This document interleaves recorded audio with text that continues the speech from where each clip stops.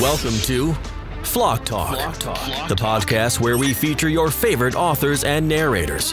Hosted by Craig Hart and Sarah Hannon. Visit us today at pinkflamingoproductions.com. And now, Flock Talk. Well, hello, all you happy flockers out there, and welcome to Flock Talk. My name is Craig Hart, and I'm here with my dynamic co-host, Sarah Hannon.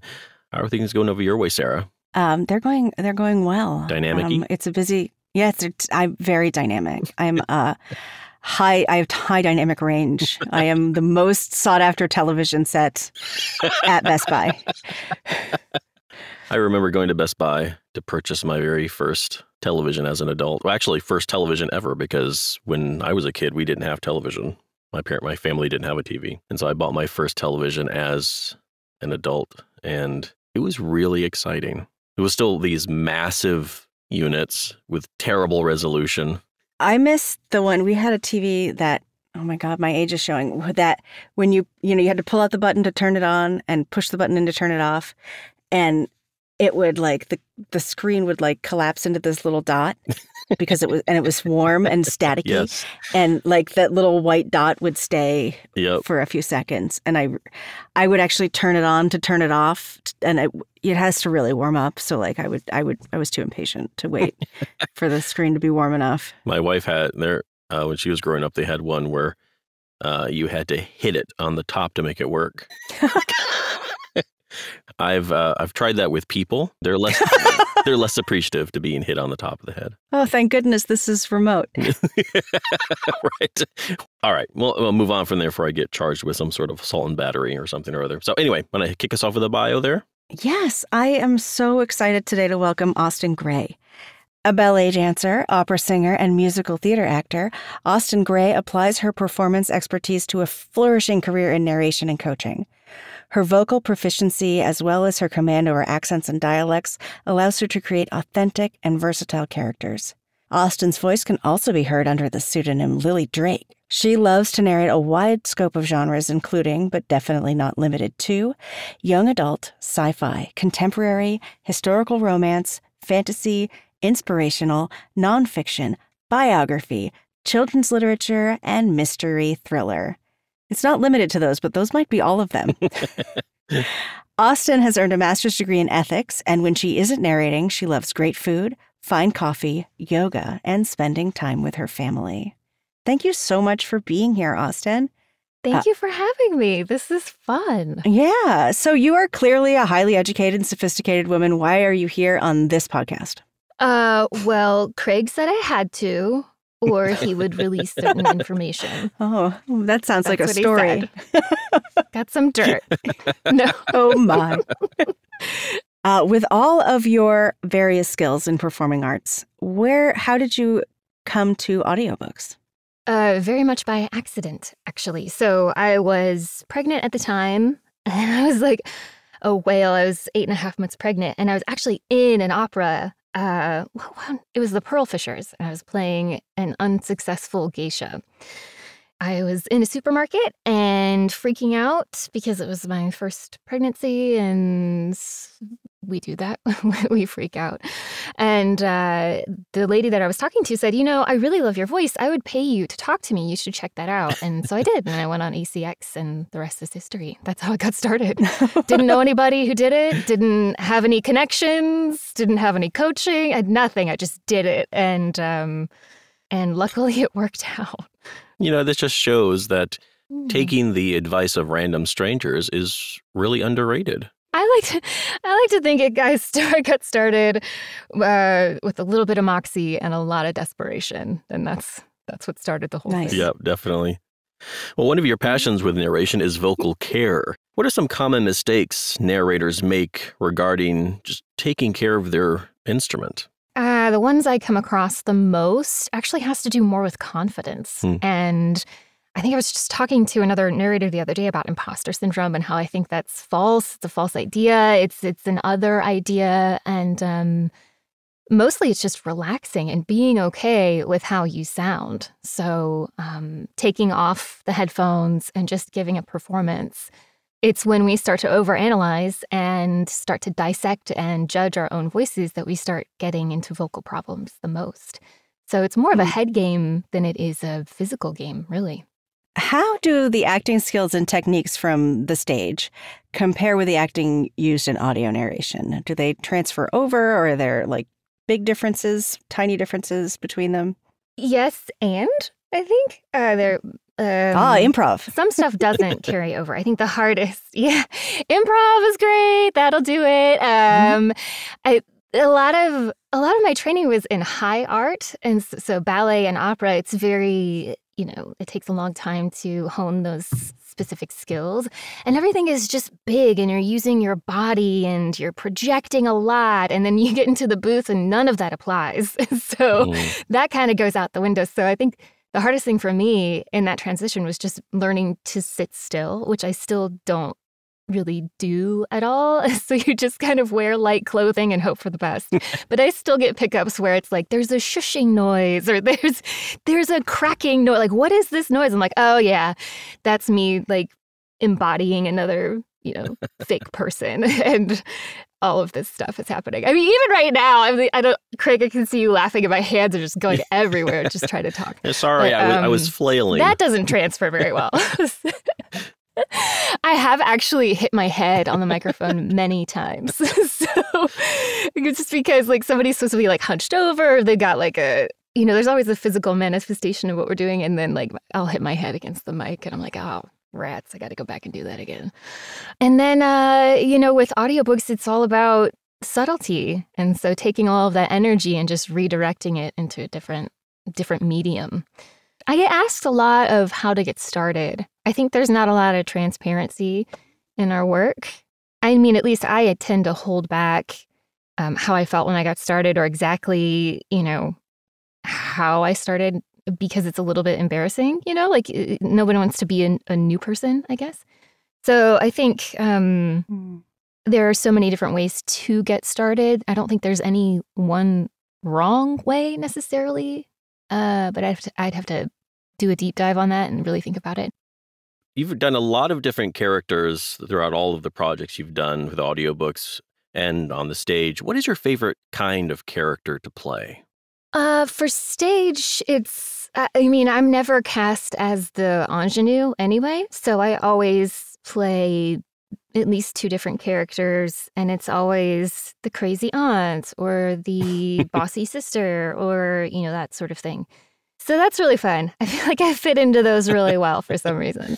But for audiobooks, it's just, I don't know. There have been so many. One that I keep bringing up is I had to play Athena in a Gods and Goddesses mashup fantasy series called the Scarlet Thread series, and by D.S. Murphy, I think it was. And she was just warmongering and kind of crazy. I don't know if I could say that, but she was just kind of nutty, and I really enjoyed playing her because I could use a full range. Because not every character gets to use that full range. And with her, she just had so many different vibes that I was like, I'm going to throw a bunch of stuff out there and see if it sticks and see what the author says. And he never said anything, so I'm assuming my portrayal was okay. But she was really fun just because I got to use all the skills. That sounds like a fun embodiment to try for. Yeah, and it literally was like, oh no, I'm going to do this. I hope it's not terrible. I feel like most of our job, at least I don't know about y'all, but I feel like my job is mostly, I'm going to try this thing and I don't know if it's going to go over well, but we'll see what happens. Do you guys go out on a limb a lot, or are you just seasoned pros? I tend to play it safe, and I actually think that's a weakness of mine. It depends on the book. I think how free I feel exploring, experimenting. Yeah. If it's like a duel and I've got a co-narrator who's probably narrating the same character in other chapters, probably not going to experiment too hard. But unless we've like come up with like, this guy's from South Boston and he whines a lot. Okay. I don't know. I'd hate to do that character actually. But anyway, yeah, I do like the ones where I'm basically on my own. I like to go out a little more, but I think I could push it further. What sort of advice would you give to someone just starting out? Take your time and trust your gut. It really depends on how and where they're starting from. So I do a little bit of coaching, and I had one client who was a school teacher, and they were just starting out. They wanted to do something as a retirement job. Mm-hmm. And the first thing we did was just figure out what they wanted their life to be, because this job can really take over your whole life if you're not careful. And so the first thing we did was set some boundaries. So I think it just depends on where you're coming from and what you want to do and where you'd like to be, and then leave that open to change too. Because a year into audiobooks, my goals were completely different. My first year was just make money, just get, don't do any more royalty shares, don't do any more of those, or like circle back around to them if you want. But like right now, you've got to pay some bills, and that's it. And so that was my main goal. And I think that's why there's just such a wide variety of stuff, because I just would take anything and everything. And now it's a little bit different. Now I can think about who I want to work with and who I want to work for and what projects I can mentally take on. I tend to get cast in really dark teen angst novels. I can't imagine why. I can't imagine. Anyway, I guess I sound like that all the time, probably. But I can't do those back to back, right? I can't have so much death and destruction one right after the other. I have to mix it up a little bit. So knowing that I have that freedom is really cool. But yeah, it just depends. You mentioned narrating highly emotionally charged projects, and so you know how emotionally draining those can be. What are some tips to practicing self-care as a narrator while you're doing these kinds of projects? That's a really good question. So apart from vocal care, because the emotion of the book can sort of take over, I guess you can get caught up in what you're doing and you forget that you need to have a functioning voice in order to perform. But for me, it's not having super serious books back to back. So it'll be a drama and then a comedy and then a drama and then like a lighthearted romance. And that kind of variety helps me a little bit just not be in that place all the time. Mm-hmm. The second thing is taking a lot of breaks, talking to a lot of people. So I'll record for 50 minutes and I'll take a 10-minute break, and I might have to text someone or call someone and just get my feet back in reality a little bit more, so that I don't get swept away. But sometimes in the moment when you're performing, you allow yourself to do that. Just create a home base for you to touch back to, whatever that is for you. So, and that looks different for every person, much less any artist, to have a little bit of a foundation in reality that is a safe place for you and you can recoup. So sometimes that's just me walking around the art museum on a Saturday morning because I need different input or, just something different to look at and different people to talk to. So, everyone's different, but yeah, just having that home base. Well, that wraps up all of our main questions, but we do have a bonus section that we like to call Hot Six. Are you ready for this? I'm ready. Buckle up, listeners. It's time for Hot Six. Question 1. What is the most overrated book you've ever read? The Divergent series. Am I allowed to say that? I don't know. I don't know. I didn't hear what you said because it blanked out. Oh, you did? No. So now you have to repeat yourself. Oh my gosh. I don't know how this is going to turn out, guys. The Divergent series, I liked certain parts of it. I just felt like, no! The universe is against this. The universe does not want me to say this out loud. How about that? All right. Question 2. What famous literary work have you never read but feel like you should have? Anything by Tolstoy. I've read a little bit of the brothers, and yeah, I think I just totally showed my ignorance there. But yeah, I have not read anything by Tolstoy. And I just feel like it's so heavy. Maybe if I have a string of comedies, I can, read some Anna Karenina at night or whatever. But yeah. If you could be any animal for one day, what would you be? I don't know. It depends on the day. I think a giraffe. Ooh. A giraffe, yeah. I can, it's the grace of ballet and the long neck and it's beautiful. Question 4. What is your biggest grammatical pet peeve? Putting prepositions at the end of sentences. And it's not because I consciously don't like it. It's that my brain will correct it as I'm reading. Yes, it will. It'll automatically do it. I just got done with a pickup packet. A lot of them were where the author had purposefully ended the sentence with a preposition, and my brain flipped the word automatically.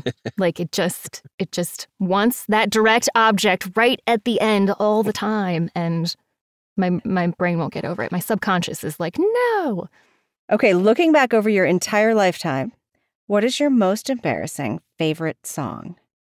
I don't know if this is embarrassing, but I think anything by Britney Spears on her first album. I don't know if I would necessarily be embarrassed by that, but I just remember in college, we were studying classical music and classical singing, and we were surrounded by beautiful vocalists and musicians, and it was just very sophisticated. And my best friend in college and I would drive down to this bakery, get a slew of baked goods and sodas, so super healthy, and we would blast Britney Spears so loud and just sing at the top of our lungs. And it was so fun. It was so much fun. That's classy. Question 6. What is one thing you wish you could uninvent, as in it no longer exists? Man, I don't know. I know that's a lame answer, but I honestly, nothing's coming to mind. No, that's fine. We'll take it. All right. Well, that wraps up Hot 6. Austenne, thank you so much for joining us on Flock Talk. I really appreciate your time. This was fun. I enjoy you guys. You've been listening to Flock Talk, the podcast where we feature your favorite authors and narrators. Hosted by Craig Hart and Sarah Hannon. This podcast is produced by Pink Flamingo Productions. Editing by Craig Hart. Visit us today at pinkflamingoproductions.com.